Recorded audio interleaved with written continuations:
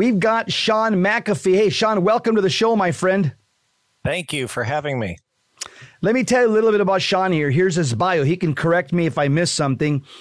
He's a convert to the Catholic faith. He's a lay Dominican. He's the founder and editor of epicpew.com.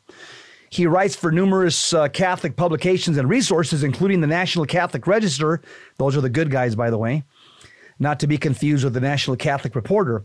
And he currently lives in New Orleans, Louisiana, with his wife, Jessica, and their 6 children. Well, welcome to the show, my friend.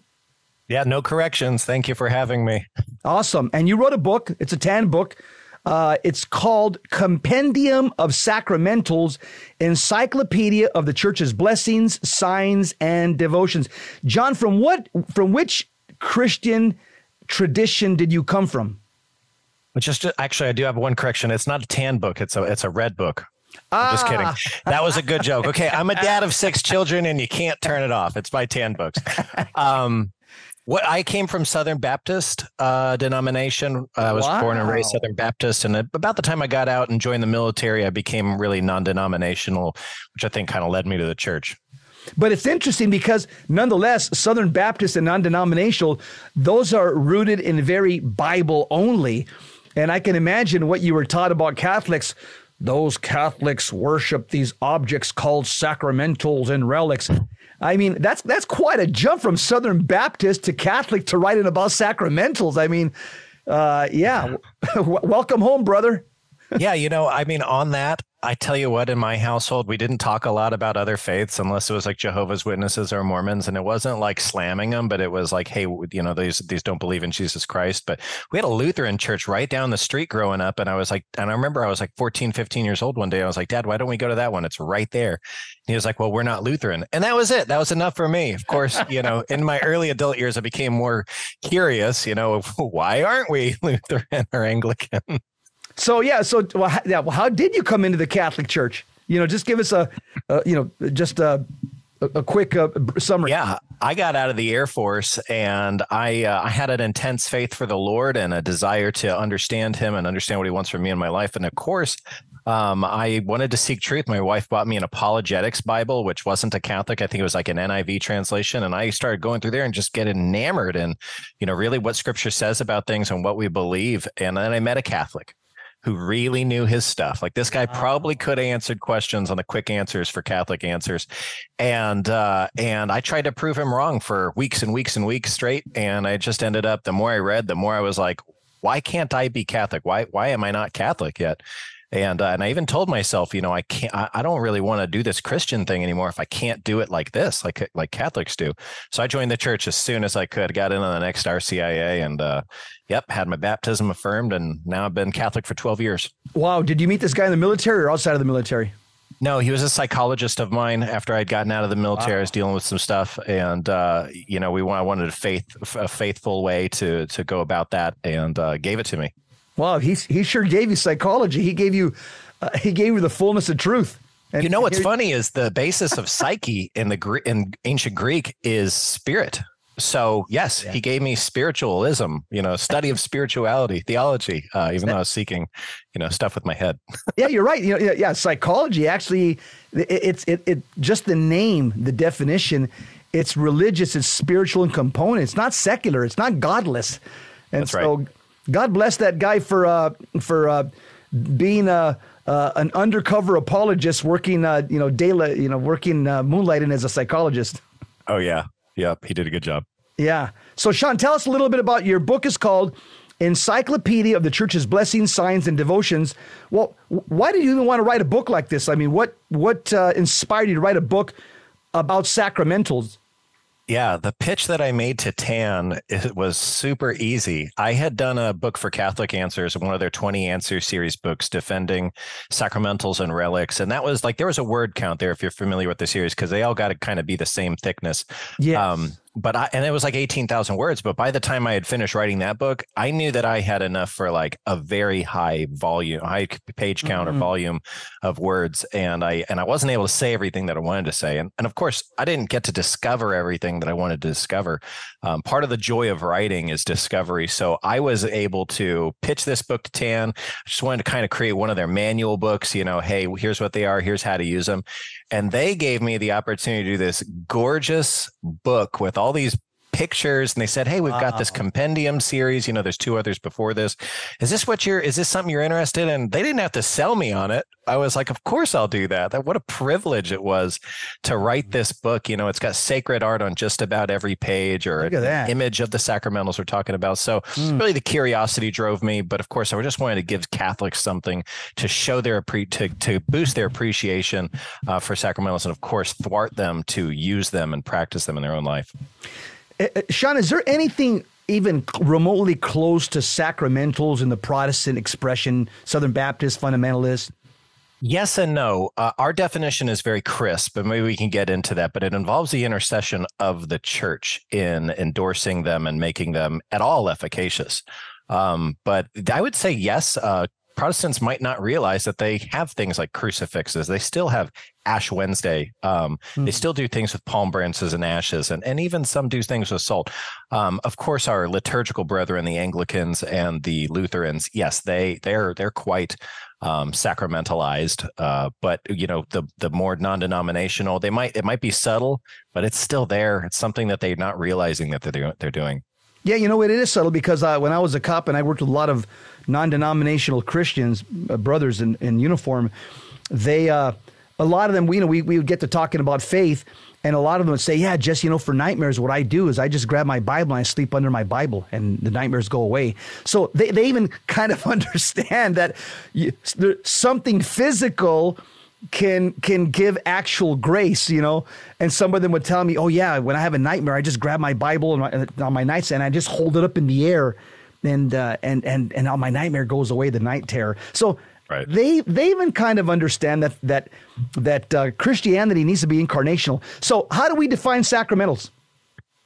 Great question. The church has been trying to put the right kind of definition on these since about the 3rd century. In the oldest writings, whenever they would talk about things like holy water or even crucifixes and things like that, things that have been around since the very beginning, they would call them sacraments. But of course, they weren't saying that. They weren't saying that they were efficacious modes of grace for the church to be sanctified. These are things, the definition in particular is they're sacred signs that bear resemblance to the sacraments. And through the intercession of the church, they're supposed to dispose us to go and have that sanctified lifestyle, a sacramental lifestyle, going and receiving the sacraments, the Eucharist, participating in Mass, being baptized, and so on, to get us into the kingdom of heaven by sanctifying our lives.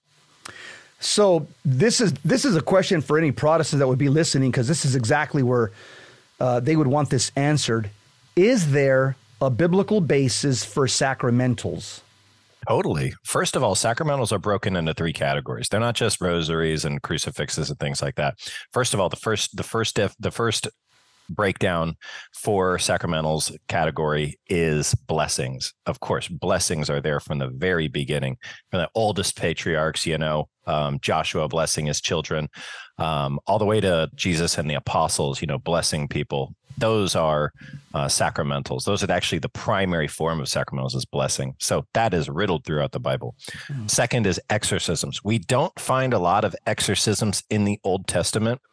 The only one we really find hard evidence of is actually in the book of Tobit, where the angel Raphael, he is commiserating with the downcast Tobit, and he asks him to use the ashes of a burnt fish in order to heal somebody. So that is the oldest representation of a exorcism in the Bible. You might be able to point to other removals of evil, cleansing and things like that. That's really what we're talking about with exorcisms. But the third form is, of course. Let me just jump in, Sean. And that's a good point that you make about the book of Tobit, because Tobit, it wasn't just a prayer that dispelled the demon, but there was actually something physical. There was a physical instrument that he used. And of course, we know that as Christians, that the fish is a symbol of Christ. You know that I think it's ichthus in Greek. And so again, it's representative of Christ. But again, there was something physical that he used to drive out the diabolical. Yes, and another great example of that is we talk about the third order, which is the physical and non-physical pious devotions and items of piety. We can point to the story of Elijah, where he used the bones of a dead man he blessed the bones of the dead man in the pit to raise him back to life. That is right there. I mean, that actually counts all three sacramental types. But I like to think that there are plenty. I mean, there are numerous sacramentals in the New Testament. First of all, Jesus uses dirt and spit, the mixing of those, to heal the blind man. Now, he could have done it without that, but he chose to do it that way. And he is the master. So there's that. Blessings exist throughout the New Testament. The cloth in Acts chapter 19 of Peter and Paul was touched. And that's kind of like a second-class relic, but that was touched. It was sacramentalized in order to heal the lepers in that chapter. And we find other, of course, symbols of Christianity or sacramentals in the early Christian church, which is clearly passed on. Those are the first generation passed that tradition from the apostles. You know, these are the people creating crosses, carving crosses everywhere they possibly could, signing themselves in the name of the Father and the Son and the Holy Spirit. That was kind of like a secret handshake, but it is our most prevalent sacramental, is to cross ourselves. And this is what we find right in the biblical age. Yeah, we even find that making a sign of the cross in your forehead in the book of Ezekiel. I think it's chapter 9, where God told the Israelites that had not bend their knee to false gods to cross their forehead with a T or with a cross, and the angels would spare them from death. And those that didn't have the cross on their forehead, they would receive a covenant judgment from God. Yeah, we see that. You're right. We see that all over the Old Testament as well. Yeah, we describe it in the book too. You know, just go a step further than that. The oldest descriptions we have of the Paschal lambs, of the Paschal lamb sacrifice, is a very descriptive analysis on how, and this comes from like the 3rd or 4th century, comes from an analysis to say that lamb was actually skewed crosswise through the shoulders and up the spine. So that was literally in the sign of a cross, the Paschal lamb being sacrificed and cooked that way for the consumption of the people. He was cut open with a cruciform. Yes, exactly. Wow. Well, that's fascinating. Once again, I mean, there's no coincidence why God would have that happen. He's just saying, exactly. Are you guys listening? Are you listening? My son will be sent in 1,200 years after Moses, and he will be the sacrificial lamb. So, Sean, how did we as Catholics get sacramentals? How did that organically develop from, St. Paul blowing his nose, Jesus using spit and mud, the bones of Elijah in his tomb, Peter's shadow falling upon people and being healed? So those are the early forms of physical instruments being used to confer grace. How do we get from that to the economy of sacramentals as Catholics now?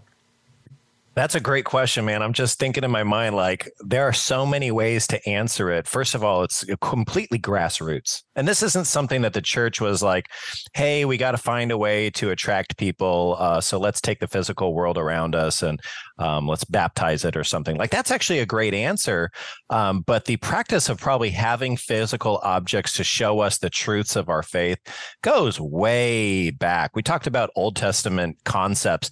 Well, I mean, so one of the objections, just to kind of take a long way of answer this, one of the objections is that sacramentals break the first commandment, which is do not create any image of any god or have any god before me, or create any images of anything in heaven or below. But he did instruct us to make the seraphim and the cherubim on top of the mercy seat of the Ark of the Covenant. Of the Ark of the Covenant, right? And there is even the section in the Old Testament that talks about the God commanding them to pass over the column that he charged them to image a snake, which is actually an image of Christ, by the way. People don't realize that, and that would be a source of healing for his people. So this idea of having these things, bells on the breastplates of the high priest's uniform, these are things that the Jewish people were well familiar with. So by the time time that they converted, they were thinking, well, how can we take what God has given us as he has and produce our faith through it, right? To enhance our faith through it. Like I said, to direct us to the sacraments, because that's really all that Jesus did. Was he said, hey, all that stuff that I was teaching you for thousands of years and that's in the Torah and whatnot, I'm pointing to the truths of of this new law, this new covenant, this new way of having your faith. This is the realization of what we're doing. So the church has actually not stopped making sacramentals. In fact, we're still doing it. And what the church tells us in Sacrosanctum Concilium, which is the Vatican II document for the Constitution on Sacred Liturgy, is they say that, this is almost a quote, they say nothing couldn't be, they say almost anything could be sacramentalized to teach the faithful of the truths of the church. So we have stopped at nearly nothing to adopt, to baptize, and take the world around us and say, well, how can this point us and encourage us to live a life of sanctification? I can go on about each individual sacramental, but that's kind of a better way of answering it from a grassroots perspective. Well, I'm going to ask you about each sacramental probably in the last segment. So the big ones. I'm going to ask you about the biggies in the last segment. So what is the proper care of a sacramental or its disposal? Right now, I know there's somebody just sent me an email. I've got various emails that there's a fake, and here's what the email says. Jesse, I received a fake St. Benedict's medal, probably made in China, I don't know where. And they said it's fake because some of the words were not consistent with the actual St. Benedict's medal that they have received before. So they said, how do I dispose of this fake St. Benedict's medal? So I'll let you answer that. That's fascinating. What's the proper care of a sacramental or its disposal? Yeah. Yeah, that's actually great that they noticed that. First of all, because it's easy to kind of come across illicit materials like that, especially with that example, because as we point out in the book, the priory of Monte Cassino is the only authorized maker of the St. Benedict medal. Now they have delegated that role as they've seen, but they are the authority of the safekeeping of that medal's IP, so to speak. Wow. So that's really cool. Now, sacramentals, the church wants us to care for them. These are not just ordinary objects. These are not just, after it's blessed, especially, which I encourage anybody out there with a sacramental to have it blessed by a priest or to find the right kind of investiture for it. But whenever we're talking about caring for them, we're probably talking about like, how do we dispose of them? Or just in case something is ripped, like a scapular is ripped or a rosary is broken. I've got 6 children, and I'm telling you, I have had to mend a lot of rosaries, but some of them are beyond repair. So what do we do with those? The church says that we should dispose of them in accordance with the dignity of those objects. So just like we bury people, they ask us to bury sacramentals or to incinerate them in any sort of fire. The church doesn't really prescribe exactly, but those are the 2 suggestions that we make. But what they don't want us to do is just throw them away like any old object. We don't just want them to end up in the landfill. These are things that have been consecrated. Some of them, like a chalice, that's a sacramental. Vestments, those are treated in a special way. And so we have to, like the church says, to treat them with the dignity that belongs to them. Amen. My backyard is full of my backyard is it's a graveyard for sacramentals that have been disposed of properly. So how do you answer a non-Catholic who says that sacramentals are superstitious, a violation of the first commandment? Yeah, well, I think we not to skip over that question, but we talked in the first segment, or maybe it was the last segment about the first commandment, and really it does point to the second commandment too, is you're not supposed to bow before them. Well, we render our hearts to God, as the Psalm says. We rend our hearts to God. And that is what makes it an acceptable sacrifice, not all of our superfluous words and prayer or even the beauty of these sacramentals, because some of them are quite ornate. That doesn't make them any more valuable, or it certainly doesn't, as we pointed out already, doesn't drive their efficaciousness.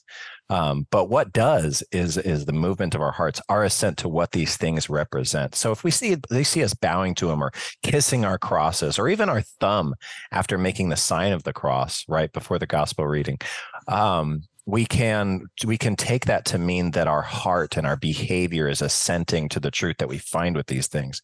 People have been saluting people for years. People have been bowing to things for years, genuflecting to things for years. Why do we pick out when we bow to the altar, such a crime, when we believe that Christ is crucified there, or that we re-crucify Christ there? So that's a way to answer that question. What did that hit all of the points there? Yeah. So the superstitiousness, right? So some people, I think, can be superstitious, and we'll get into it with the Sabbatine privilege, and or somebody hanging a rosary from their car rearview mirror.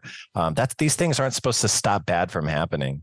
They are there to be interceded by the church in order to move us to devotion and worship of God. Yeah, and they're not a decoration. They're not costume jewelry like a lot of the rich and famous. They're there to be used. So I'm going to ask you, what's your favorite sacramental? Or maybe you have a few. Maybe you got about 2 or 3 silver bullets. Which ones are your go-to sacramentals? I'm a promised lay Dominican, so I would say my white scapular, which I actually rarely wear unless I'm at an official function or wear it to a special mass. I hardly wear that, but I do also wear a St. Dominic's cross, and those are reserved for us, so they're very special to me. But I do also wear a medal that I had blessed. It's a medal with the sign of Ravenna on it, the 2 little birds drinking from the fountain. My wife wears it too, and it's kind of in addition to our wedding rings. This is kind of our sign of not just of our marriage, but of our matrimonial union in faith. Those are definitely my favorite, but I love all sacramentals. I like my holy water. I've got a little bottle of Easter water there that I bless the kids with when we do comp line. And all of them mean something to me. Of course, all of them mean a little something different, but they're all very special to me. Yeah, I think I would probably say that holy water is the most common sacramental for Catholics. Definitely the most common physical. Yeah, the most common physical. The most common one is a sign of the cross. Obviously, that's the most common sacramental for Catholics. But the most common physical one, you would agree that it would probably be holy water, correct? Yeah, it is used. I can't think of a sacrament that it's not used in. So yes, it is absolutely the most common. And the tradition of the churches, you probably wrote about this, that the Epiphany blessing of the holy water, that holy water seems to be the most efficacious holy water that we can use. Have you done the research on that, Sean? It's definitely the most special. It involves actual ingredients. The Old Testament in the book of, actually there is an Old Testament recipe that I call it for holy water, where the book of, we'll find the reference later. There's an Old Testament reference where they say that the priest should sweep up in the temple the dust and add it to water and bless it, and that would be a sign for the people. That's so cool, isn't it? I mean, we should have mentioned that in the first segment. Are there Old Testament references to it? It's right there. Oh yeah, that's right. I think it's in the book of Numbers. It's in Numbers, or I'm losing my vocabulary here. What's the one that starts with a C? Chronicles? It's in Chronicles. It's like in chapter 28 or something like that. It's definitely referenced in the book. I'm sorry. Yeah, I'm tracking with you. We're talking to Sean McAfee here. He's lay Dominican Catholic convert to the Catholic faith from different Protestant denominations. He's probably run the gamut of Protestantism. And he's the father of 6, lives with his wife Jessica in New Orleans, Louisiana. Get the book, Compendium of Sacramentals, Encyclopedia of the Church's Blessings. There it is. It's by 10 Books, but the book is not 10, but it's by 10books.com, 10books.com.